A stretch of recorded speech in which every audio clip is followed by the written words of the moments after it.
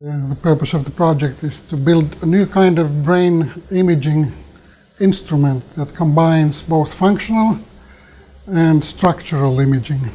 We are the first to make a complete, full-scale, helmet-shaped combination of these two technologies.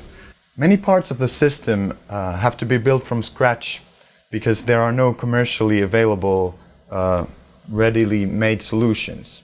So this makes it a very versatile project.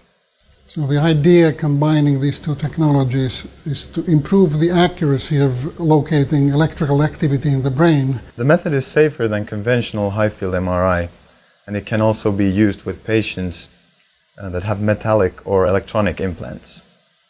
This is useful in several clinical applications, such as locating important areas of the brain, like the motor cortex or language areas, or locating epileptic activity. I believe that in the future this technology will help in certain specific areas of brain disorders, epilepsy and cancer.